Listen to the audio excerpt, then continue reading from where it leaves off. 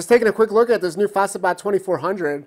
So this is a new company, a new brand, something we haven't really seen before, but actually I think it's probably the same parent company that's making this Gricel and this Ocotil, because just, looking at the form factor and the proportions of this thing, basically the size of it, it looks to be about the same size, and if you actually go through the specs, pretty similar specs as well, right?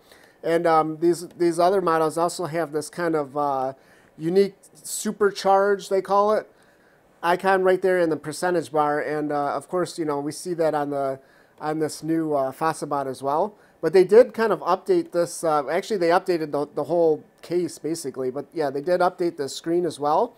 The graphics on it, they just kind of made it a little bit more crisp. They added some nice contrast to the color from the rest of that kind of teal color that they're using, and the percentage right in the center now too as well. So that's good stuff. So yeah, there's no way to know that these are all being made by the same company, but this isn't just wild speculation. I mean, the specs are similar, right? The design is similar. And we get that 2,000 watt hour LFP battery, 2400 watt inverter.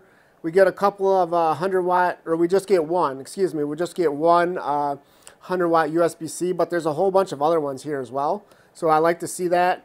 And we got a bunch of options for 12 volt outlet as well, including a 25 amp. Then we get this nice kind of detailing right on the front of the case that gives it a little bit of texture, breaks up some of that flat black plastic. So I do like to see a kind of a design detail like that. And then we get this excellent case design. So basically, everything is tucked into the unit, into this cube, right? Including the handles. Just, they have them tucked into the side there, and then we still get the flat top. So this is a big improvement over those other units.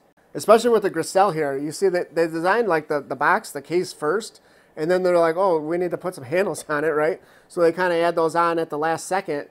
The Ocotil was a little bit better, but it's still still some weird stuff going on up there, right? Like we want to just see a nice, clean, flat top, right?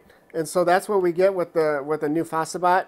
And this is just, I think we're going to start seeing this kind of handle design more and more on these power stations, because these companies are just figuring out that this is the best solution, right? And then actually this area that sits kind of between the handles, they're not using it for anything like any of the internal components. So you actually get a nice storage box there that flips up. And we do get covers. We get covers for, well, actually we get covers for everything.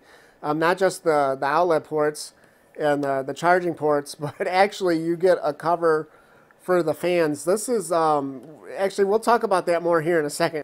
And then the last little thing that's actually got me like really exciting, if I actually zoom in here, is this little like mechanical dial that they have on here to control the input charging speed. This is just something that I'm kind of like really excited about, because I love having like mechanical switches and dials and things that, it's just nice to kind of, in this digital age, it's just kind of nice to be able to reach out and grab something, right? And it looks nice too. This kind of like brushed steel look to it. It looks like a high quality knob, right? It looks like something you want to reach out and touch.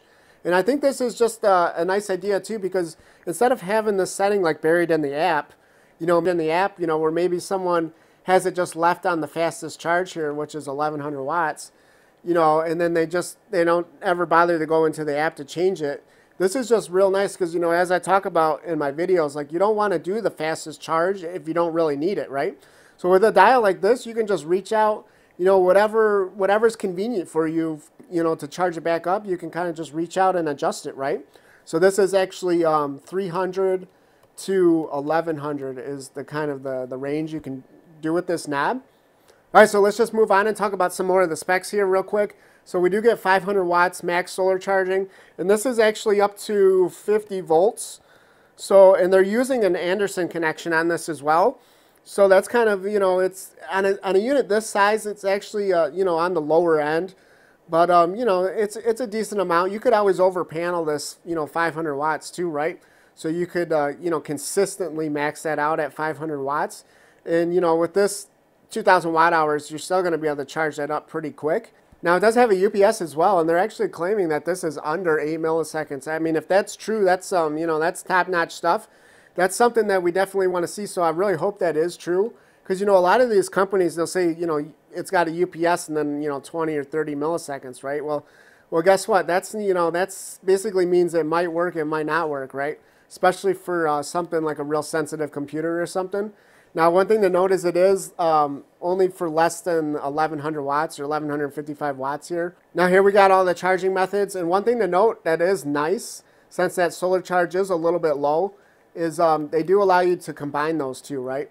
So you can do those simultaneously, and you can do it up to 1600 watts, which is pretty good. And then, yeah, we do have to talk about these fan covers. So check this out. They actually ask you as the user to flip these open when, you know, when this thing's basically running at a high load and when those fans kick on. Now, this is a really bold move. I don't know if I'd have that much faith in my customers if I was designing a unit like this. This kind of seems like something like, you know, if you don't do this, basically, you know, if you don't flip these up, and this thing can't keep itself cool, I mean, that just seems like, you know, I assume they have some kind of warranty on this unit. You know, that just seems like a recipe for a disaster and a lot of returns right under warranty. If this thing overheats inside here, you know, basically you're just going to have premature failure with all the components in there, right? And then you can get this unit with some bright green accents on it if you want, you know, something with a little bit more pop. And then what's really nice is they do actually offer this unit with a hand truck. So like for about $100 more, you can get this nice hand truck that this thing attaches to. And I kind of like this idea because, you know, unlike some other units where it's like basically built into the unit, it's kind of nice that they have this option that you can kind of, you know, separate these two things if you want it. And you don't have to always have that hand truck look on your power station, right? So yeah, that's the Fossibot 2400. Hopefully you just found this video helpful or interesting. And yeah, thanks for watching.